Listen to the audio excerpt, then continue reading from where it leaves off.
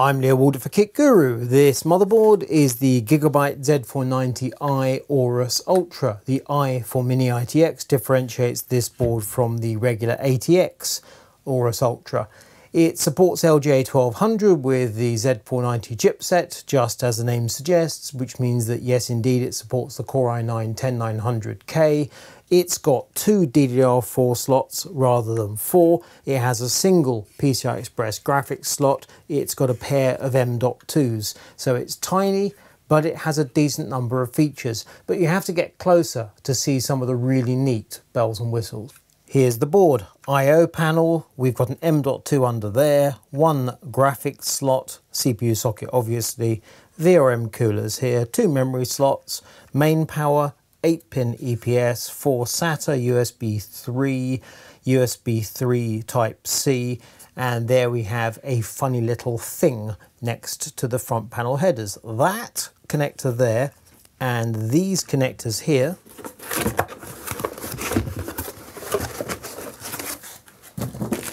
are used with these proprietary cables. So we plug that in there. And we now have two headers for USB 2, so those can control up to 4 ports.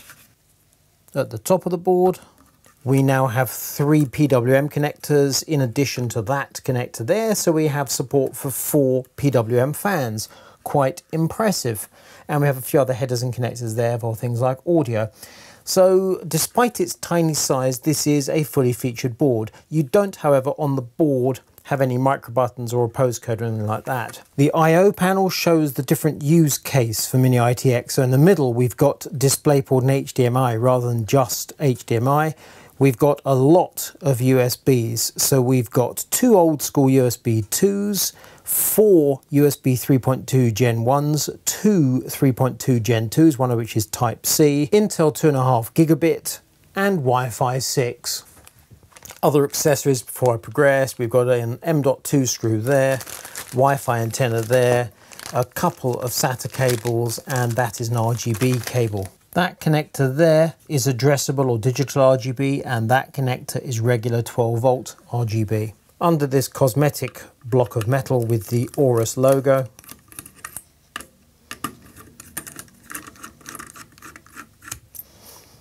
we have an M.2 shield. Dead straightforward. On the back of the board, we have another M.2 there. We also have a backplate.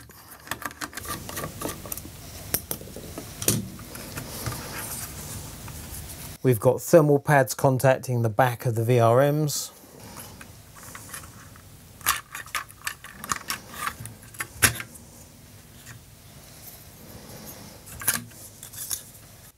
A fairly substantial heatsink assembly that goes from the chipset around the VRMs.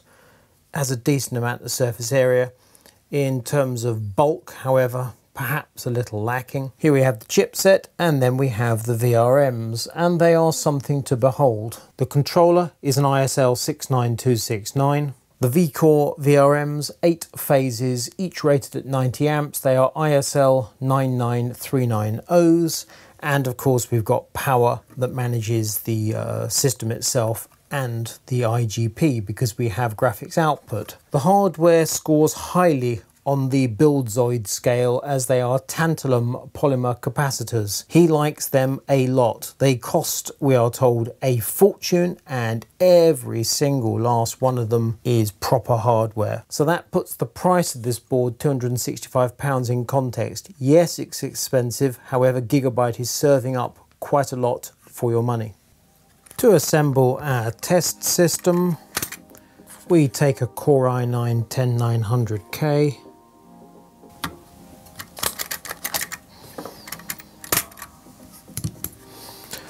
WD Blue SSD,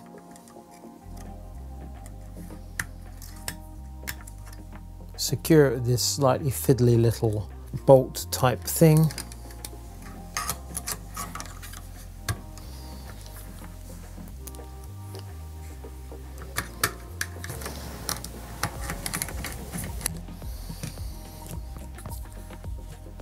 .32 gigabytes of Corsair Vengeance LPX 3600.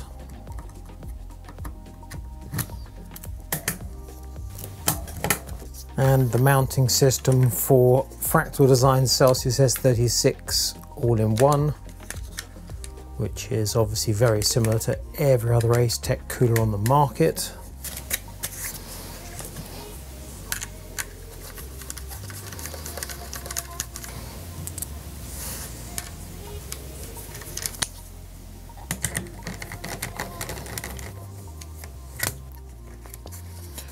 Clearance inside the VRM SSD cooler, relatively tight, but it's all quite doable. We're going to need the fan headers.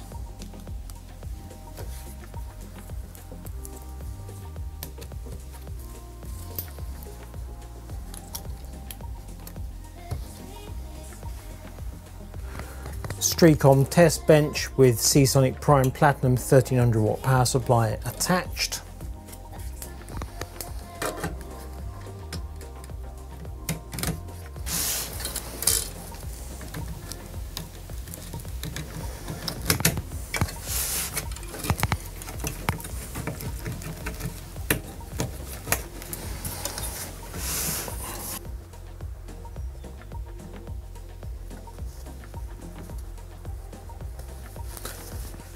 Depending on your point of view, that is either too much or too little.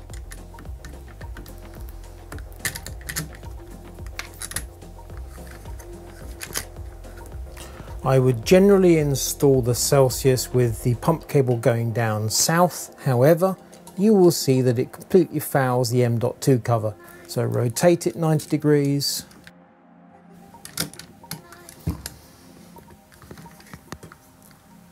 And it's up against the memory, but it should be okay.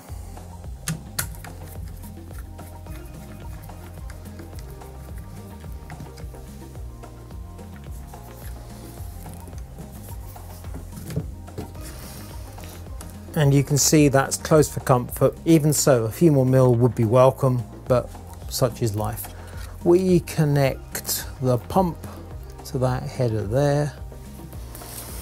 Stand up the cooler, connect the 3 Noctua Chromax fans to these 3 headers here.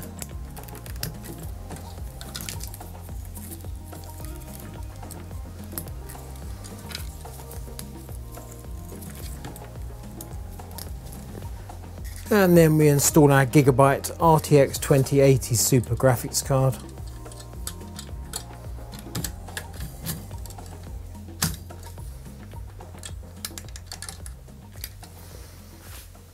All ready for action.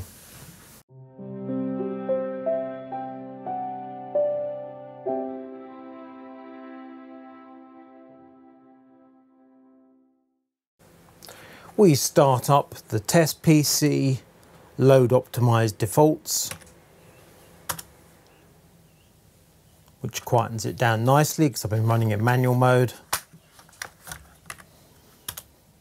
Within Windows, I run the Shimano tool, and we see that we have what I previously described as the full Taiwanese experience. In other words, we're running on settings that are similar to that MSI Meg Z490 Ace. Nothing unexpected here. On the desktop, we see the CPU package power is reported as 1618 watts in HW info on the desktop. It flips up to 40 and then back down all the way to 5. So less than 20 watts, and we're ready to run Cinebench R20. Let us move up to the clock speed, and we're expecting this to be 4.9 all cores.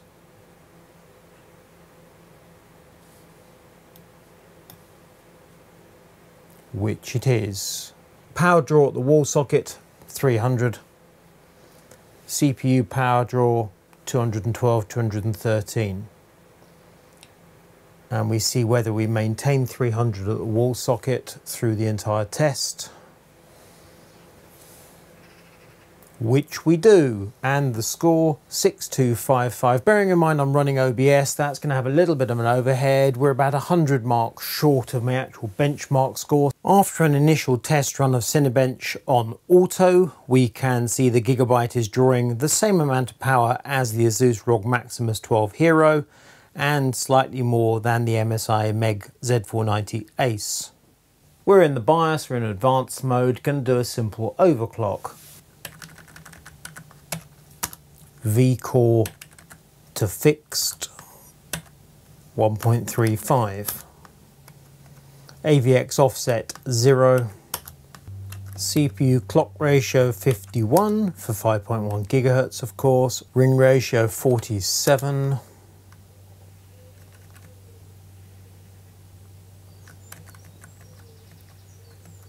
And advanced voltage settings tucked all the way down there, and then into CPU VRM and load line calibration.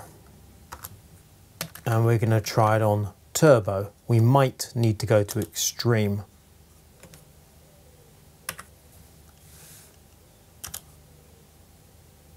Cinebench again. And now we see power at the socket 370 watts, power for the CPU package 260. Clock speed 5.1 GHz all cores, 1.375 vid. VCore 1.37. 6559 is the score. Back in the BIOS, and let us change the multiplier to 52 times. So 5.2 GHz. No other changes, still 1.35 VCore. 5.2 GHz all cores. Vid has now gone up to 1.4, 1.45 volts depending on which core you're looking at. Let us run Cinebench.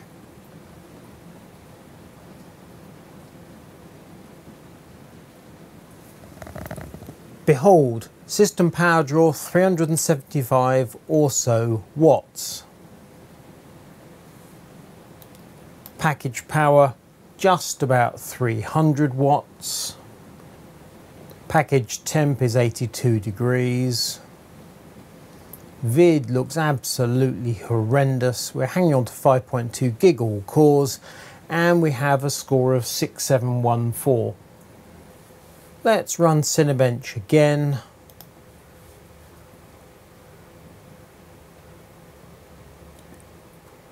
We're seeing VCore 1.37 volts, which is pretty much exactly what it was at 5.1 GHz, but we're seeing Vid at 1.56, which is much higher. System power draw 380 watts, whereas before it was 360, 20 odd higher, which we can easily believe. However, package power is being reported by HW Info as much higher. And the reason for that disparity is in HW Info is that CPU package power is based on Vid rather than VCore. In this instance, it looks to me like Vid is completely out to lunch. Things are looking slightly complicated. On auto, the Gigabyte draws more power than both the MSI and the Asus. When we overclock to 5.1 GHz, the Gigabyte draws more power than Asus. The MSI at 5.2 GHz draws noticeably less power than Gigabyte. No matter how we look at things, Gigabyte is using more power than the competition. Power draw is important, but temperatures are more important. And just look at these CPU temperatures. The Gigabyte is suffering slightly. When we look at VRM temperatures, it's a very similar picture. Despite the high quality hardware, the Gigabyte VRMs are running hot. When I start a review, I try and put all my preconceptions and assumptions to one side. But the fact of the matter is, I assumed the Gigabyte Z490I Aorus Ultra was going to be either good or very good. It's fairly clear the motherboard manufacturers have taken what they've learned from AMD X470 and then AMD X570 and transferred it across to Intel Z490. The VRMs on modern Intel boards are head and shoulders above the previous generation, and the same is true of Gigabyte. Gigabyte with AMD X470 and X570, they led the way as far as I'm concerned. They went to extremes to put some really solid VRMs on AMD, and it seems they've done the same with Intel Z490. The VRMs on this motherboard look top notch. So the previous 6 minutes of video was supposed to be, oh, look at these temperatures, they're really good. That's because of the excellent VRMs. And as you've seen, it didn't quite turn out that way. Actually, those 6 minutes have been edited down from much more video done over a horribly long period of time because I couldn't quite get to grips with what I was seeing. I'm not jumping up and down about the VRM temperatures. It's fairly obvious if you take a 120mm fan and put it above the motherboard in your case, which would be about here, or put it at the rear of the case there, you're going to get, or indeed at the back and the top, you're going to get a fair amount of air flowing over the VRM heatsinks, which are just here. Simply installing a 120 fan on the open test bench drops VRM temperatures by 20 degrees. So these temperatures are not horrendous. They're not going to cause your board to shut down or anything like that, but they're just higher than I expected them to be. While we've been looking at the power draw of this motherboard and the consequent CPU temperatures and VRM temperatures, you've had a decent look at the BIOS, so you can see what Gigabyte is up to. It all looks familiar, it all looks easy to work with, and we like it. The fact of the matter is, I get the feeling in the back of my mind that the BIOS writers at Gigabyte aren't familiar with this particular hardware, and they need to work on the BIOS. I think if they tweak it a little bit, it's going to improve power draw by enough to make a difference. I've tried manually dropping VCore by sort of 0.5 and 0.1. It didn't work well, which is why I haven't shown it on screen, because that was me attempting to, in inverted commas, fix the BIOS. There's more to it than simply raising or lowering VCore. The aggravating thing is I had intended to talk about power draw, VRM temp, CPU temp for about a minute, show you the BIOS and overclocking for another minute or two, talk about performance, which obviously if the processor is running at 5.2 gigahertz all cores, or even 5.1 all cores, is perfectly decent, and then we'd all be happy. We'd move on to something more interesting. I had intended to show you some Aorus memory running at 4400 megahertz to see whether or not that makes a significant difference, and while I've done some preliminary testing with that fast memory, I haven't got enough facts and figures to give you the definitive answer, so that's going to have to be in another video. Also, RGB. What's not to like about RGB? To wrap this up, you won't be the least bit surprised to hear that I have mixed feelings about the Z490I Aorus Ultra. The layout is perfectly decent. Cramming this many features into an ITX form factor is difficult.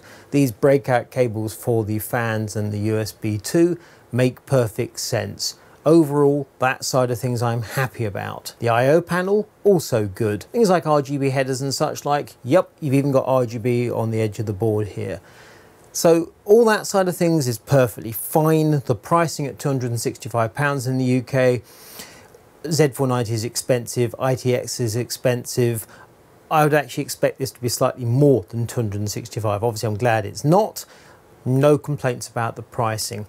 What would I change? Well, possibly this logo block over the M.2 slot, because that seems to me superfluous. But apart from that, it's absolutely fine. It's got everything that I want in an ITX board. It's clearly aimed at the performance market, so it's for a small high-powered PC rather than HTPC, or a little PC that's going to sit beside your TV for gaming, i.e. it's to compete against the next-gen consoles.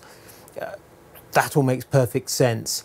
The question of whether to buy it or not, it comes back to the behaviour and the BIOS. Run at an auto, it's all right. The temperatures are a tad higher than I might like, but they're not a problem. But once you start overclocking, it's a slightly different story, and I'm quite sure it just requires a BIOS update from Gigabyte, and it'll be absolutely fine. So right now the jury's out. It's looking good, but it's not a slam dunk for Gigabyte. Close, but right now, no cigar.